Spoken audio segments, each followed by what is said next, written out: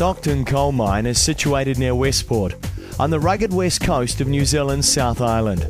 The open-cast mine, operated by Solid Energy Limited, Coals of New Zealand, resides on a plateau 1,000 metres above sea level, surrounded by dense bush and protected national park. The area is a natural habitat for several endangered species and makes for a difficult working environment as the rainfall is around 7,000 millimetres per annum and the area is often covered in thick fog.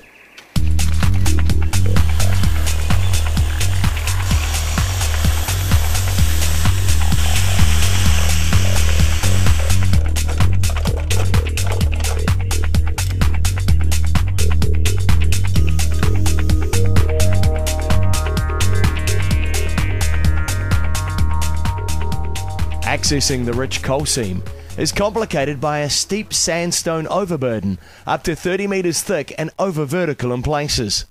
This overburden needed to be removed without causing damage below the mining lease boundary and potentially harming the nearby endangered species. Geovert, a design-build contractor specialising in difficult access rockfall mitigation projects, were retained to provide a turnkey solution, combining slope protection and stabilisation measures to manage the rockfall hazard and protect the surrounding environment with a world-class design-build rockfall protection solution. The barrier was 1.7 kilometres long and follows a ridgeline escarpment, making this the longest rockfall protection barrier in the southern hemisphere. This was one of the largest and most challenging rockfall construction projects completed to date anywhere in the world. The remote nature of the site means all large equipment and parts need to be flown in by helicopter. To access the slope for anchoring, heli-portable drilling rigs are used. The anchors are 4 to 6 metres deep with a hole diameter of 76 millimetres. Anchor loads are dictated by the maximum braking load of the retaining cables. Once the anchor hole is drilled, the anchor is inserted and grout pumped into the hole, securing the anchor in place.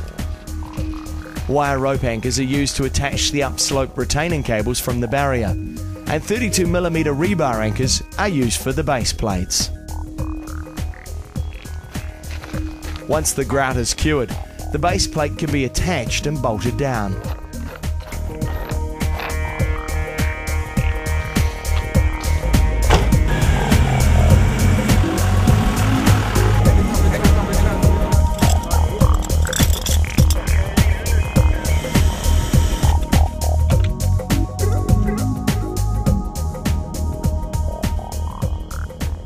The barrier's posts are flown in by helicopter and lowered into place for connection to the base plates.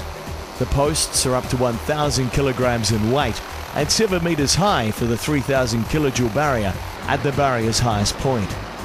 The retaining cables run from the top of the barrier posts to the upslope wire rope anchors. These are secured at the same time as the base plate connection and are used to adjust and set the post angle to suit the slope profile. For the 3,000 kilojoule barrier, there are 4 22mm diameter cables running along both the top and bottom of the barrier. The bottom support cables for the barrier are laid in place along the base of the barrier line. They are then mechanically tensioned and permanently clipped into place. The same process is then carried out for the top support cables.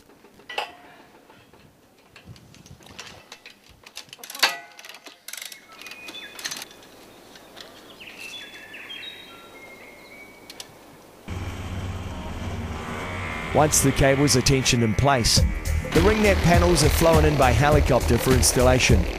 This is a challenging task, with the crew working 7 metres in the air as they attach the ring net panels, which can be up to 7 metres in length, to the barrier.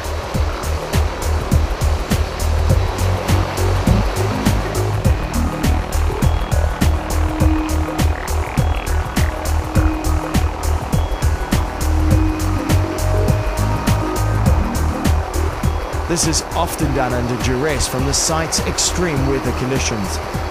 The helicopter assists with positioning the huge ring nets into place, and the team shackle them onto the support cables.